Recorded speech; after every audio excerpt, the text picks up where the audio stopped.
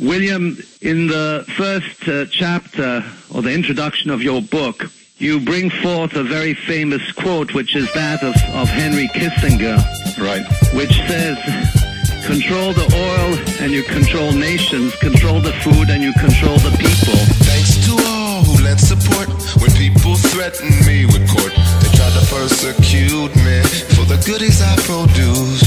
One day I spliced a couple genes, I seen this vision in a dream. Isn't this the beauty? It came right to me. Control the whole world with just a little seed.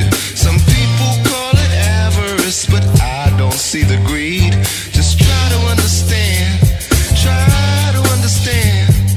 I don't wanna take your land. My name is Monsanto, mad scientist set loose. You want wicked? I got the whole kit and caboose. The trees and the bees are extinct, your god has died. I got the food that's genetically modified. Yummy, yummy, good for your tummy. Frankenstein bovine, it make me mad money. I slice a lightning bug gene with bull semen. Produce enough beef to keep the whole world screaming. Just one caveat that you're not supposed to know. When the little baby calves drop out, their noses glow. I make the earth cry heavenly tears. Work with the Pentagon for over 70 years.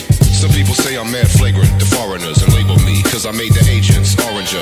They just upset I'm gonna keep the yada rockin'. Hit them with dioxin and heavy metal toxins.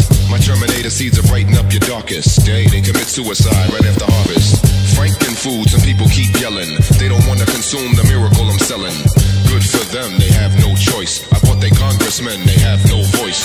Just a facsimile thereof. Don't it seem so real now? Show mad love. It's all been carefully constructed for you. Don't resist now, please, there's not much that you can do. Come on, farmers, don't try to resist. My GMO is windborne, all it takes is just a kiss. So try to understand.